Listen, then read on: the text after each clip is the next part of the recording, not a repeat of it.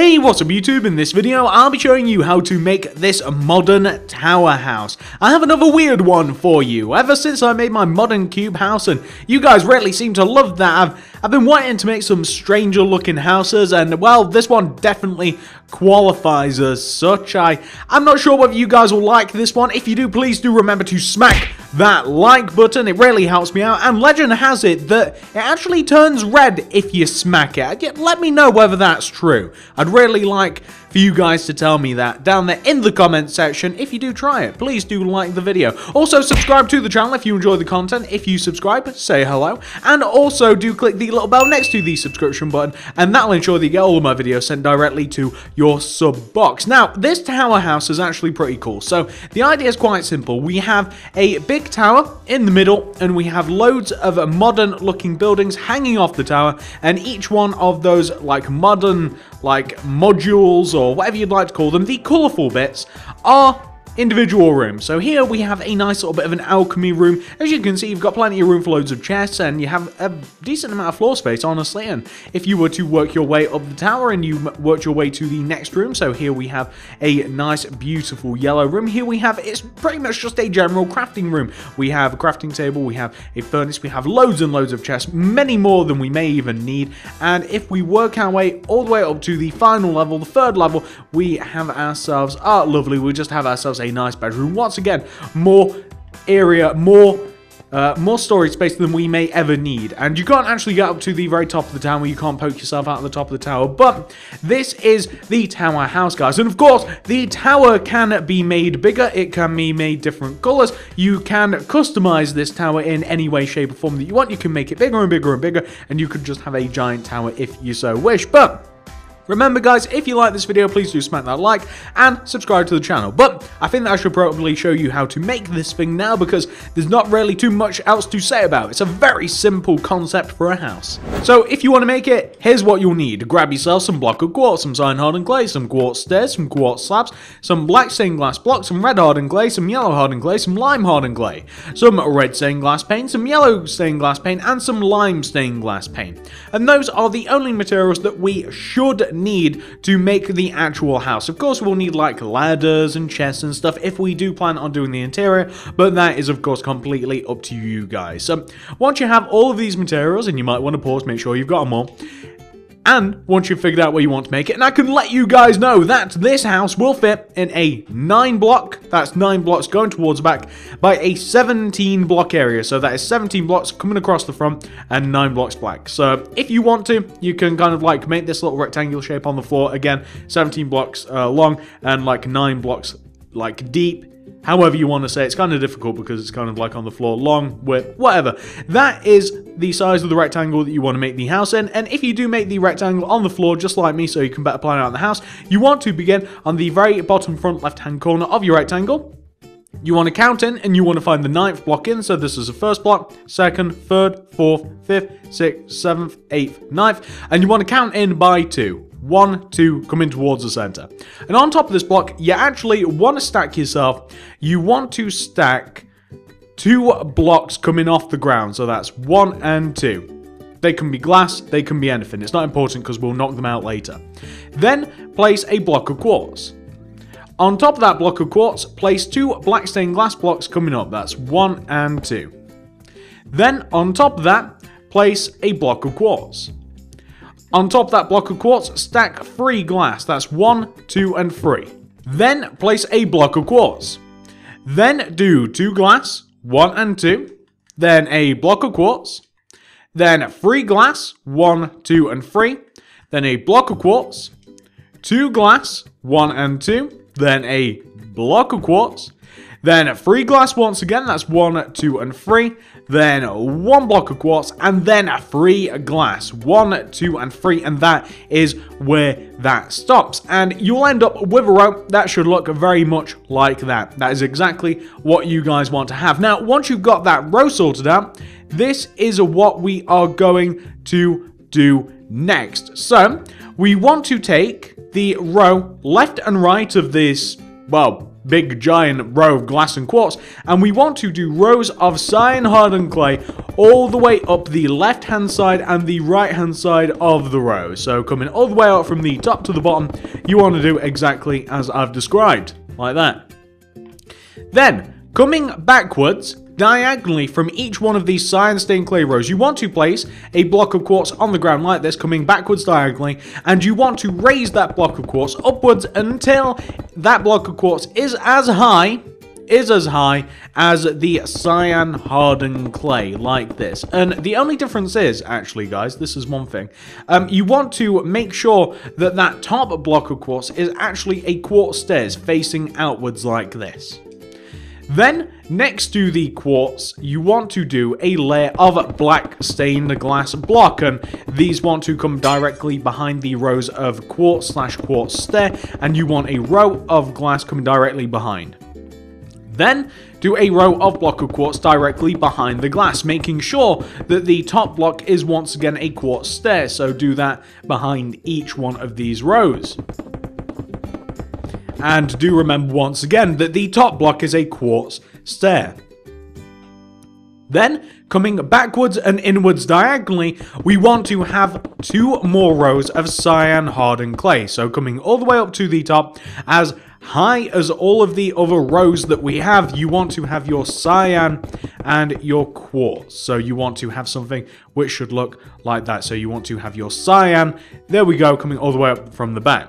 Now, we want to connect these 2 rows of cyan together at the back, and we want to connect them like this. We want to connect them in a very specific way, guys. So, first of all, we want to begin from the bottom by doing a row of 5 glass coming up from the ground. That's 1, 2, 3, 4, and 5. Then place a block of quartz. Then do a row of 3 glass. 1, 2, 3. Then a block of quartz. And by the way, you can kind of like cut this short by copying what you have on the front. Then do a row of 2 glass, block of quartz. Then a 3 glass, block of quartz. 2 glass, block of quartz. 3 glass, block of quartz. 3 glass, you've hit the top. So that is what you want to have for your tower. Perfect. Now, once you have the tower sorted out, all we have to do is we have to do the individual modules, which of course attach to the tower. So first thing we're going to do, and we're actually missing material for this, funnily enough, we need the black stained glass pane, and down at the entrance of the tower, where you have this row of block of quartz, where you have the single block of quartz on top of the 2 glass, knock out the glass below the block of quartz, place a quartz slab in front of the lower half of the block of quartz, place a quartz stairs left and right of that slab, and then connect those stairs downwards using black stained glass pane to the ground like this, and that is the entrance to the tower. You then want to take the block of quartz that we have ever so slightly higher up here, so just like 2 rows away, separated by the glass. You want to take this block of quartz and extend it out in front by 2, 1, 2, like this. Then extend that second block of quartz to the left by 8, that's 1, 2, 3, 4, 5, 6, 7, 8. Extend that 8th block backwards by 8, that's 1, 2, 3, 4, 5, 6, 7, 8. And then extend it towards the tower again by 8, that's 1, 2, 3, 4, 5, 6, 7, 8. Connect it back to the tower. Well, now that you've done that once, you actually want to do the exact same thing again with the next block of quartz just above it. So it's just 3 rows above, you want to do the same thing. And if you're sure that you got it right the first time, you can just copy what you have just below you, and that will save you a lot of counting to 8. So just copy what you have below you. So you want to have something which should look like that. Also, you can do the same thing to the top 2 pairs of quartz. So if you come all the way to the top, you can do the same thing to the top 2 pairs of quartz. And if you do, and if you're sure that your 2 pairs down below are right, you can kind of like just look down below, and you can kind of like match up what you have down below all the way up here. And I do believe that that is correct. Actually, that row might be ever so slightly too big. There we go. But it's basically the same thing that you've just done. It's like a lot of counting to 8, but you can use the lower set of quartz to kind of like measure where you have to place it up top. So you don't have to count it out over and over and over again. All you have to do is, like I said, you just have to match it to what you have down below.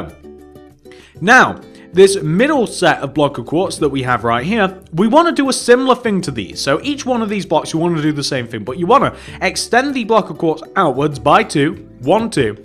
Then this time you want to extend them to the right by 8. So it's the same thing, just opposite way. 1, 2, 3, 4, 5, 6, 7, 8. And then backwards by 8. 1, 2, 3, 4, 5, 6, 7, 8. Then to the right by 8, 1, 2, 3, 4, 5, 6, 7, 8, and then connect it to the tower. And that is what you want to do to the center pair of quartz. That is all you want to do. Very, very simple indeed. And once you've got that taken care of, I mean, what else can I say? You've done the majority of this wonderful tower house.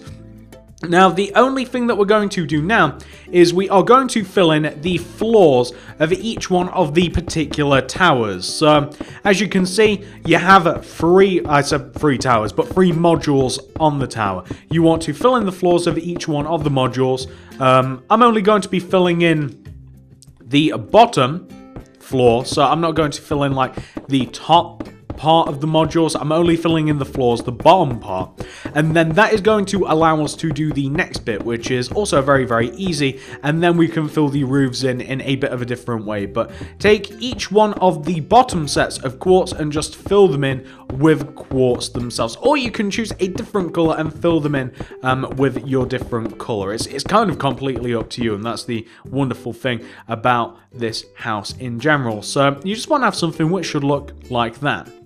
Now, we have to actually add in the extra color to these modules. So, what you basically want to do is in front of the rows of cyan that you have towards the center of the tower, you want to take whatever color you want it to be, and you want to make it like this one, for instance, as you can see, is red hardened clay. So you want to make it the color you want to. You want to place it in front. Then you want to trace along the bottom of each particular module, each particular floor, and you just want to extend it to the right, leaving a gap of 1 going all the way around the edge of the floor like this, and connecting it to the opposite part of the tower. You want to do the same thing, leaving a gap of 1 just above. As you can see, you want to do the same thing, just leaving a gap of 1 just above. And you want to, like I said, you want to connect it on the back, and you want to have a solid row of like red or whatever color it may be on the back. And then you can just fill in the center of these with your colored glass. So, for instance, this one is red stained glass pane, as you can see. If you do a different color one, then do a different color. And filling the tops in is very, very easy. You can either fill them in with red hardened clay, or insert color here, or, you know, whatever it is you want to fill them in with. But I'm going to be filling the top of mine in with red hardened clay. It's just going to have 2 spaces. Then if we come all the way up to the second floor here, I'm going to place a row of yellow hardened clay in front of the cyan. Then I'm going to take the bottom yellow hardened clay, I'm going to extend it all the way across and back and connect it to the very back of my tower as well. Now I'm going to have a parallel row of yellow hardened clay, just 1 row above, and I'm going to have this time, of course, yellow stained glass in between the 2 yellow hardened clay rows, and this will form a nice floor here, just like that. And I'll have the same thing right at the top floor here, except of course this time I'm going to be using lime green. I just realized I've not filled in the roof of that particular floor, which is fine. We can get to that in just a second. It won't take very long, but we just want to fill this particular floor in like this, and then we will be donezo. So we just have to fill that in. Gonna fill the space in between in with glass pane. And then we can just fill the top of it in with our lime hardened clay, and then we can do whatever it is we want. And the only thing that you might want to do after this, after you've done this, if you do actually plan on using the house, if you do actually plan on having a living space in the house, I'll show you where the floors will go, although I'm sure you guys can figure that out, no problem for yourselves. But there you go, we have all the roofs filled in, and then when we look at the tower like this, there we go, we have a very beautiful looking tower. And like I said, if you you now want to add some floors in and stuff like that, first of all, you'll just need some ladders, and you want to run a row of ladders coming all the way up, like one of the back corners of the tower, coming all the way up to the top, coming all the way up the like the back row of cyan or the front row of cyan, and you just want to knock in to each one of the particular floors here, and wherever you knock into the floor, so wherever that particular row is, you just want to then create a platform like in line with the actual floor itself, and there you'll be able to like walk from the ladder onto this, and you'll be able to like walk in and out of each particular floor. And you can do the same thing coming all the way up the tower. So here you can see that we have the yellow part. Here we have the yellow room that we can now walk in, and if we look for the green part, there we go, we can now knock into this, and we now have the green part, and there you will have all of the rooms nice and separated. And the only thing that we have to do after this, just realized it, is we just have to put a top on the tower. The top of the tower is very easy. First of all, we want to take out our black stained glass, and we want to do a row of black stained glass just above the tower in a cross shape like this. So you want to have it in a cross shape. Then we are going to have a quartz stair in front of the glass on the front and behind the glass on the front as well, and we're going to place a quartz slab right on the top, so you have this sort of effect here. So it all comes to a point like that, and that is wonderful. Or alternatively, we could have it like follow the flow of the stairs that we have on the left and right actually, and we could have it come to a point like this. That actually looks good, and we could do that just so that it all connects together perfectly. But there you go, something like that would look very, very nice. And there you actually have your tower 100% fully completed. And if you want to do the interior as well, like if you want to copy what I have, just go straight back to the front of the video, the start of the video, and that is where I show you all of the interior for the tower if you want to mess about with it further. But this is the actual construction of the tower complete. I hope that you guys have enjoyed this video. If you have enjoyed this video, guys, please do remember to smack that like button. It really helps me out, helps the video out, helps the channel out, and it just makes me a little bit happier. And it might even turn red, you never know. It'll probably turn blue, but it might turn red one of these times. If you hit hard enough, it might turn red, who knows. Please do subscribe to the channel if you enjoy the content. I'd really appreciate that. Subscribe to the channel, say hello. If you subscribe, I'll say hello back. And also, please do click the little bell next to the subscription button, and that will once again ensure that you get all of my videos sent directly to your sub box, other than what happens now, which is sometimes they show up. Also, feel free, comment down below if you do like these types of houses. Why don't you tell me what I should make next? Always interested to see what you guys want me to make. I don't always make just random stuff that I like. I also make stuff that you guys like as well, or at least I hope so. If you want to check out any more of the channel, I would highly recommend the card system in the description below, and you'll find a load of playlists in there. That is the card system and the description below. So for instance, if you wanted to make more modern houses like the one that I've made, like, you'd check out the modern house playlist, and here you would find the cube house playlist. Very similar to the house that we've just made, except it looks a little bit different. But it's a similar sort of concept. And we also have like suburban style houses. If you checked out the suburban style house playlist and the modern the modern house playlist, and you'd find modern mansions in there, and we have like more modern houses, more suburban, and so on and so forth. We have all different varieties of houses all scattered throughout the channel. Just check out the actual playlists to find all of them. We also have a city builds playlist. If you check out the city builds playlist, it used to be called the real world buildings playlist, then you would find all sorts of builds that you would need to make a city. You'd have stuff from pubs, supermarkets, petrol stations, train stations, skyscrapers if you go over there far enough, in townhouses, all stuff that you need to make a city. Check that out as well if that's your cup of tea. Oh, and trampoline parks as well. There's my skyscraper there, you can see it. And my park builds playlist, if you want to check that out, you have everything that you need to make a park and then some. As you can see, we even have some interesting varieties of houses down there, ranging from like modern tree houses to tree pods to ultimate survival houses, eco houses, that sort of stuff. And we also have soccer pitches, tennis courts, basketball courts, playgrounds, golden apples, hybrid branded koalas, fighting ender dragons, stuff like that. You guys know the normal stuff that you'd expect to find in a park in real life. And that's pretty much everything, guys. Please do explore the channel, subscribe if you do want to see more stuff. Like the video, really helps me out. Thank you so much for watching. Have a great day, and I'll see you guys in the next video.